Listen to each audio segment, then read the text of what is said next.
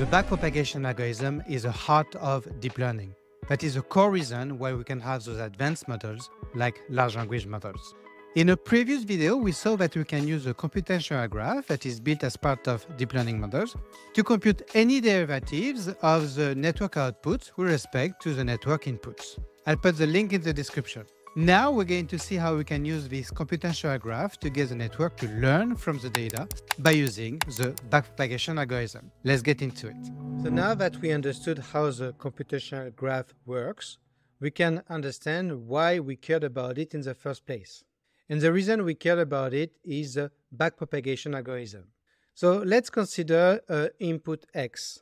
If we pass this input through a neural network, we're going to get an output. An output is a prediction of the target we're trying to learn from the neural network. And this is a target. So we are training the neural network to understand how to predict predictions that are close to the target. How do we tell the model how to update its weights such that the output predictions that are close to the target? The idea is to compare the predictions and the targets and to create a loss function.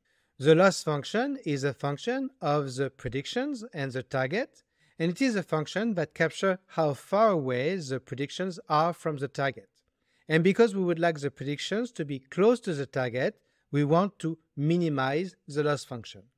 Just to make sure we understand what can be loss functions, we're going to look at a couple of examples. The first example is the log loss. This is a loss function that is used typically for binary classification.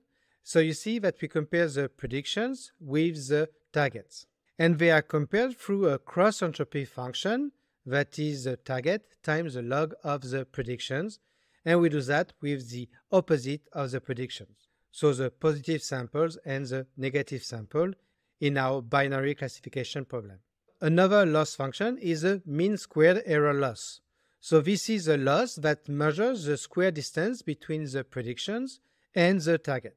And we want to minimize the distance between those two variables. So in practice, how do we minimize the loss function? So let's consider this equation. So we have a function of x and theta that is equal to a prediction. F is a neural network that takes input variable x and generates predictions y hat. So we have x being the features, we have y hat being the predictions, and we have theta that represents all the different weights of the network.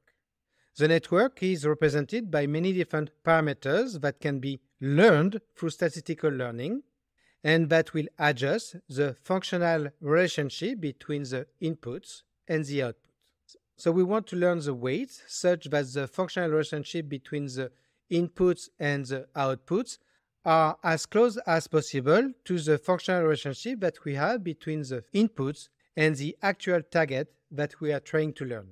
When we think about minimizing a function, we usually think about the gradient. Computing the gradient tells us what is the direction of the tangent to the curve. The minimum of the curve will be placed at a point where the slope of the tangent is equal to 0. So the tangent will be horizontal.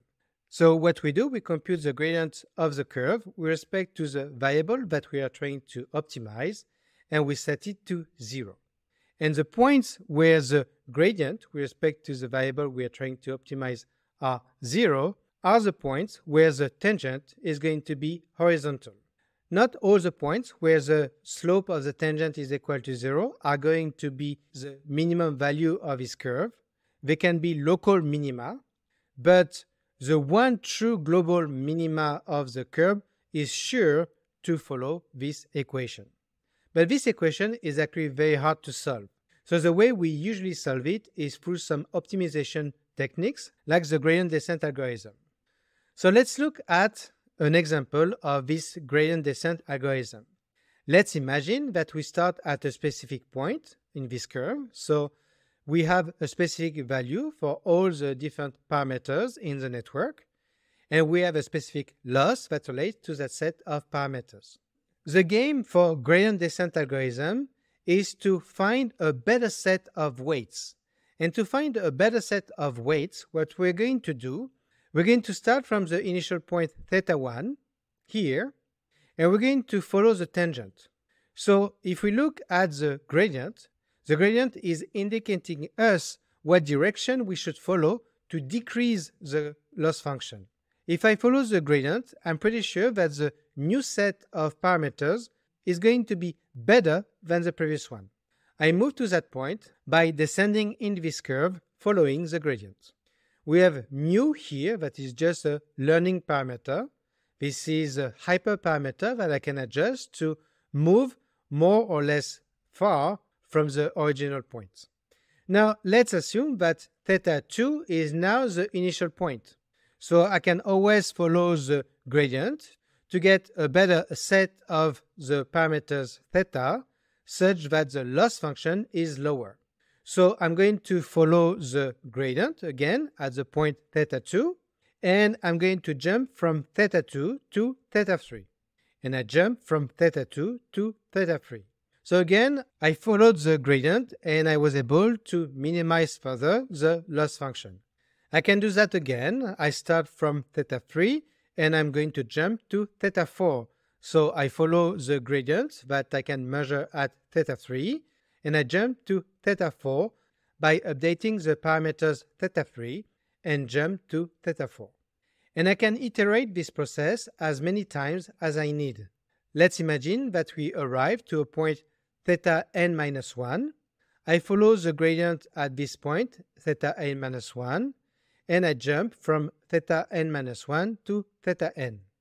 I need a condition to stop the iterative process such that I somehow recognize that I arrived at a local minima or a global minima.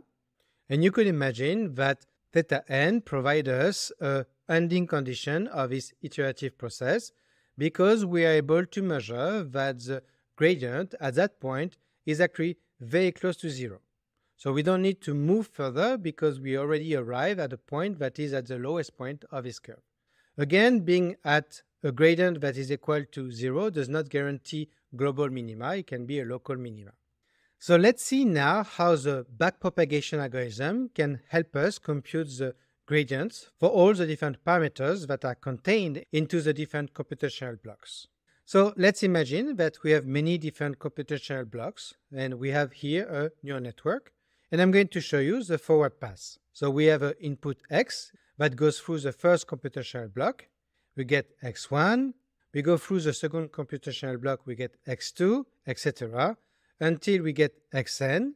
And the final computational block is supposed to provide us an output that is an estimate of the target we're trying to predict. So now that we have the estimate of the target, we can compute the loss function. This is just a simple function to be computed directly.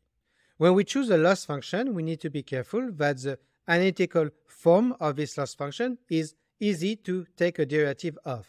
So here we can assume that we can take the gradient of the loss function with respect to the output of the network. And we can store this gradient at the y-hat node. The goal of the backpropagation algorithm is to compute the gradient of the loss function with respect to the different parameters that live in the different computational blocks. So let's assume that we want to compute the gradient of the loss function with respect to the parameters of the last layer. So we have the layer n here, this computational block, and I'm going to call the parameters living in that computational block to be theta n.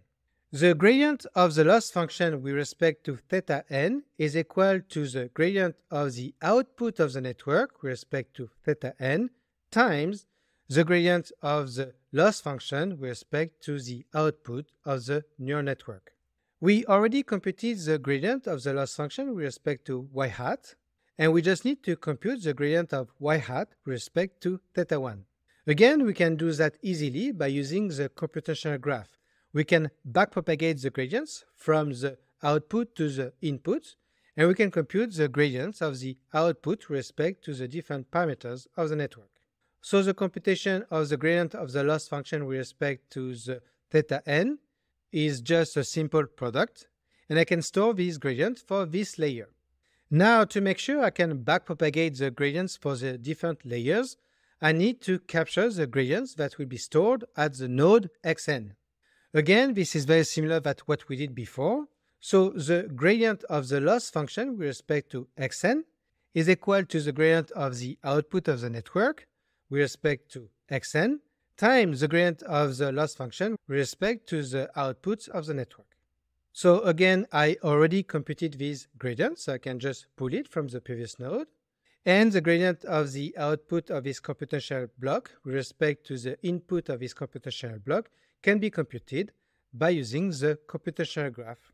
And I can now store this gradient at this node.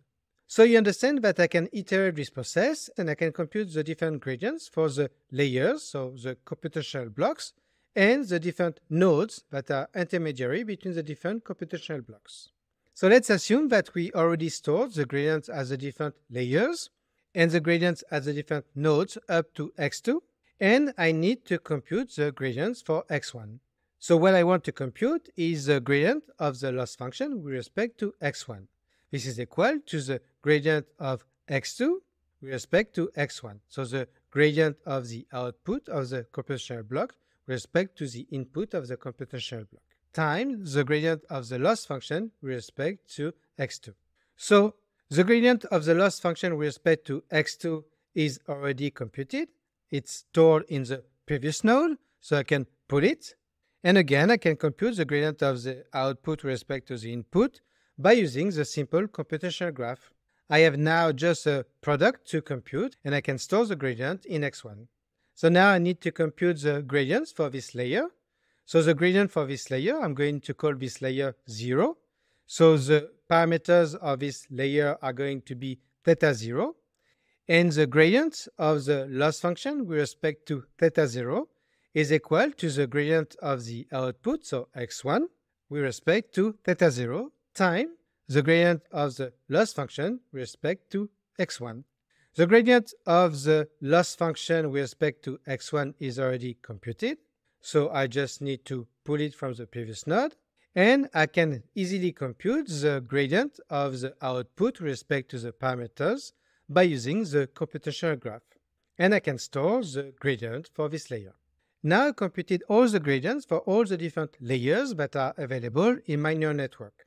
So what I need to do is I simply apply the gradient descent algorithm for each of the layers. So here I update the theta zeros by following the gradients that are computed at theta 0. Again, I can update the theta 1s by following this gradient that is already computed. Again, I can use the gradient that is computed here to update the theta 2s. And I can do that for all the layers of the network. So here I use the gradient that is computed for n-1, and I update the theta n-1s. And I update the parameters of the last layer by using the gradient that is already computed. And this is the optimization step. So I had a forward pass where I computed the output of the network. I then computed the loss function and its gradient, and I backpropagated the different gradients for all the computational blocks and the different nodes by using the chain rules. And I backpropagated the different gradients for all the different layers and the different nodes in the backward pass. And once I computed all the different gradients, I can update all the different parameters of the whole network.